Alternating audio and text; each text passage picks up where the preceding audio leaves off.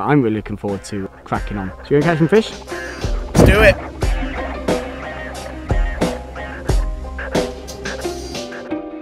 It's all about to happen. I am the trout queen! Yes! Yes, yes, yes, yes, yes, yes, yes! Yeah! I don't even know what to say. Oh my goodness.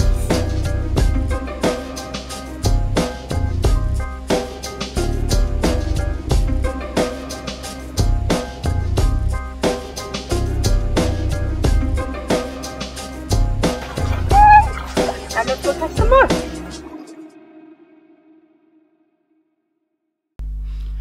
Hi there guys, and welcome back to the Ieva and Andy fishing channel. It's Andy and Ieva again. We managed to get back in for another one. If we look a little bit windswept, is because earlier today we went out to try and film a fly fishing vlog, and it was like 45-50 mile an hour winds, wasn't it? Absolutely howling. It was absolutely howling out there. It's actually blown all my hair off my head. You never had any. So instead we've come back to finish a review. We started this ages ago, didn't we? We did. We started ages and ages and ages ago and been trying to do this, and we're finally here. Ivy, tell us what we're up to today. We are going to review a new rod that we've been playing around for a couple of months, Yep. at least a couple of months, that I had a really nice pike on recently. That is a Savage Gear, and this is very difficult for me to say with my accent, XLNT3. You got it. 7 to 25 gram rod. So those of you who've kept up with the Savage Gear stable over the years will be familiar with the XLNT series of rods. I've been making these for absolutely ages. In fact, believe it or not, Ivy, my first Savage Gear rod was a 3 to 16 gram XLNT, the original one. That's how old you are. That's how old I am. It was an absolute broomstick, and it's not often you say that about a 3 to 16. Jeez, that thing was a powerful rod. It was so stiff, it was so unwieldy.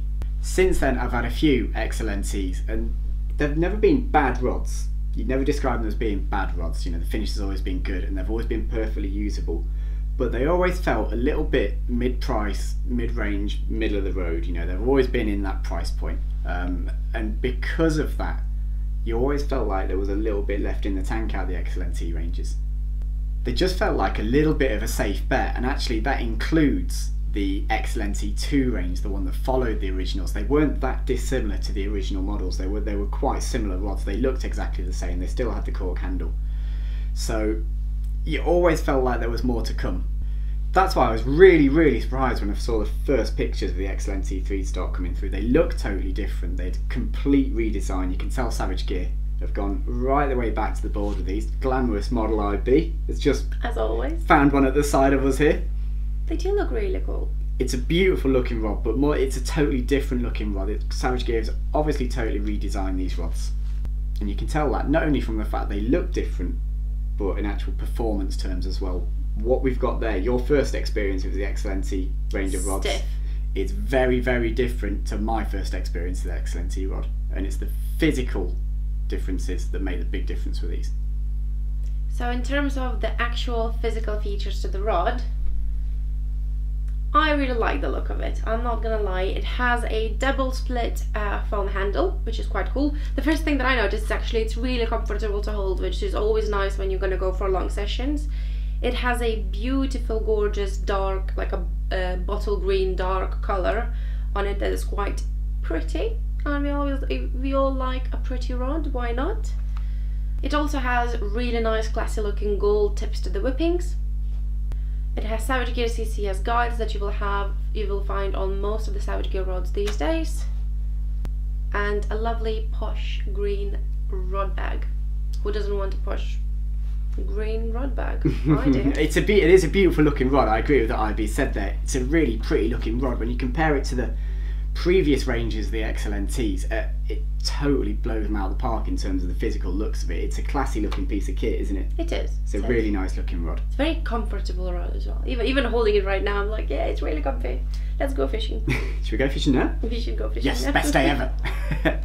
So yeah, as IB said, really beautiful looking rod, very classy, but it's the application of this rod that makes it really stand out. So the previous ranges of the XLNT rods, while they were perfectly good rods, they never really seemed to have much focus about them. They were all pretty much the same action, all on the same level of stiffness, which was very stiff. there wasn't, you know, you couldn't pick up a rod out of that range and think, I know exactly what I'm going to do with this.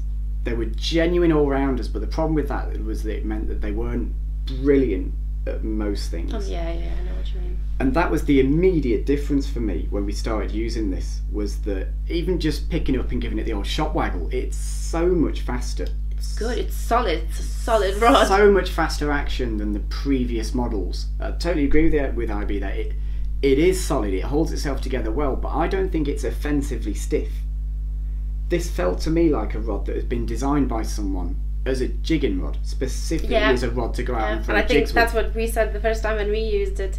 Well, because especially for me, I used it on, I can't remember on what, I think I was fishing for pike on small baits, and then as soon as I kind of like started fishing with the rod, I was like, I know what it's going to be good at.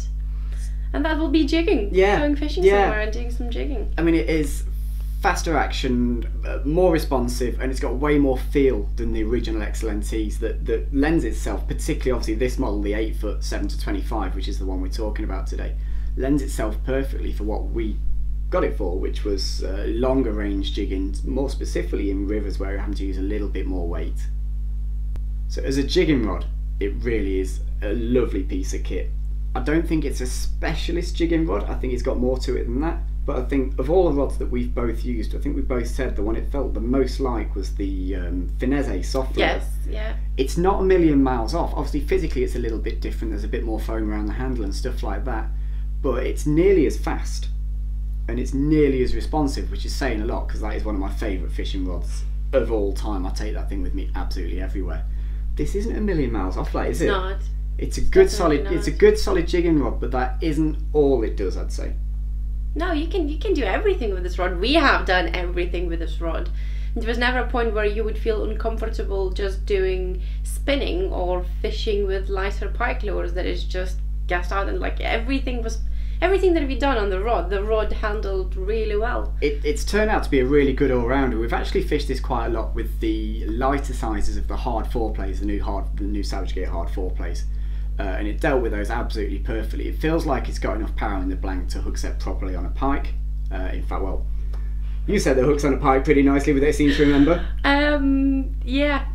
I was just about to say on the third go, but that was my mistake. Yeah, as long as you are patient enough to wait till the pike actually takes your bait, yeah, it will set the hooks really nicely. And in fact, like I had quite a few fish as well, didn't I? And yeah, no, I can't find anything bad to say about the rod. It was interesting actually watching A, the footage of the first time I used it jigging back, and B, the footage of you playing that fish, because I actually think that footage gives a really nice idea of just where the action of the rod is. You can tell when you've got that fish on, it's bent, but it's not fully hooped over to the butt. You can see that the tip and the midsection have gone over, but it's held itself together quite nicely. And I think that, again, that lends itself to that kind of range jigging that we wanted to do with it, probably more so than anything else, but be under no illusions, this is a good solid all-rounder.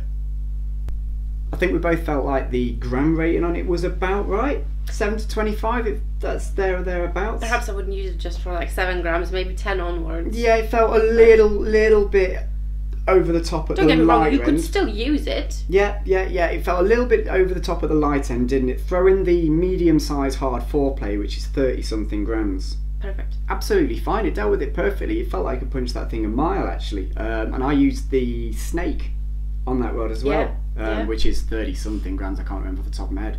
But again, it's more than what the rod's rated for, and it absolutely chewed that thing alive. It threw it miles. So if you are an all-round angler, if you are doing lots of different stuff, don't worry that this is going to be too fast for you. It does all that stuff really well. So there were very few things about this rod that we didn't like. Were there? I mean, we pretty much agreed on most things. Which is a new thing on this channel. I felt personally, and we disagree on this massively, that there was a little bit too much foam on the handle. IB, just passes that rod for a second. So I guess the problem with this is I've got used to the Finesse soft lure, which is very, very minimal. You know, it's you're basically holding the blank and there's a little slither of foam in between you and the blank, whereas this, you know, there's a bit more stuff. But I mean, I really like it. I think it's really comfortable. It is insanely comfortable. You know, if there is a rod that you're gonna cast for 10 hours a day if you're going to walk miles with Yeah, it. you want something comfy, don't you? It is super comfortable. I just wondered whether perhaps as a jigging rod maybe they could have tapered the front of it. I'm really nitpicking here. I'm looking for problems. Yeah, you're so picky. It's a very comfortable handle. Don't listen to him. It's a super comfortable handle. Ivy's absolutely right. So all in all, we really like this, don't we? I think this has very quickly become one of the rods that we grab straight away. Yeah, that we're most likely going to take when we go fishing. Which is pretty good for us, because we're pretty fussy about this, aren't we? We generally have rods that we get stuck on, and you know, we kind of, that finesse obviously we always take. It's not just that, like, we have quite a few rods in our Guilty. household. We have quite a few rods, so for us to keep going over for the same rod, it's actually quite a big thing, because we do have quite a wide range of fairly broad range of rods, haven't we? No, I totally agree. That has just fitted straight into the kit that we are definitely taking with us, which is as big a compliment as we could probably give it. And because it's so versatile as well, you're not having to take, oh, I'm going to take a jigging rod, I have to take a rod for hard baits. You know, you can take one rod rather than taking 2 or 3 different rods. That's a great shout, actually. If you're the type of angler who only wants to take one rod and walk miles, there it is. It's the XLNT3, the 8-foot 7-25. If you walk in rivers throwing jigs and a few hard baits, well done, you found it. Here's the rod, perfect. I think there's a recommended retail price of just over 100, but you guys know by now that it always sells for a little bit lower than that in the shops. We're finding them for around about 95, which I think is bloody good value for money. I think that's very reasonable. It's, you know, it's approaching £100, so you'd expect it to be quality. And it is. It is. It really is. I always thought that it's gonna be a way more expensive rod for some reason. Probably because it's just a really lovely, nice rod. It's got the look and feel and versatility of a more expensive rod, hasn't it? And I think that's a big compliment. I wouldn't throw it in against something like a Mega Bass or a 10 Rui or a Graphite Leader or Argento, but it's not a 500 quid rod. For sub £100, if there are many better spinning rods on the market, I haven't seen them. You're going to be surprised, wouldn't you? Yeah. Yeah, really good rod. One thing we probably ought to have mentioned actually is that there's nothing about this rod that you couldn't use in saltwater. Yeah, so, exactly. Very good shout. Light bass rod, lovely. Light wrasse rod, lovely. Yeah, well, I was just about to say, in fact, when we went fishing for the first time, I think it would have, the first thing in my head was that it would have been really lovely for us to have this rod when we went fishing for wrasse in August, fishing from the rocks, where you just needed that stiffness a little bit. Yeah, would have been a perfect rod for that. Totally agree. I think you guys who are doing a bit of saltwater rock fishing as well as your freshwater fishing, you'll have no issues at all throwing this in the saltwater. It'll be absolutely fine. Would that work for top waters as well? Absolutely, yeah. So there you go. Again, take just one rod. You don't have to take top water, jigging and different rods. Just take one rod. Brilliant. Versatile piece of kit, isn't it? Very versatile piece of kit. We have got another XLNT3 in the garage. In fact, we've probably got another 30 in there somewhere. I just haven't found them yet. The other XLNT3 I've got, you might have noticed it in some of the other vlogs. I've got the 150 gram bait caster version for throwing real big pike lures. If you'd like us to give you the lowdown on that one as well, let us know in the comments section and we can do a full review on that as well, because obviously that's a very different rod. Insanely different. To this one. And that pretty much sums the rod up, doesn't it? Yeah. Like, I really like it, Andy really likes it, which is a shame because we only have one of them. So the complication starts, but that's pretty much it, guys. We suggest, if you are out there looking for a new rod, I hope this video helps you to decide on at least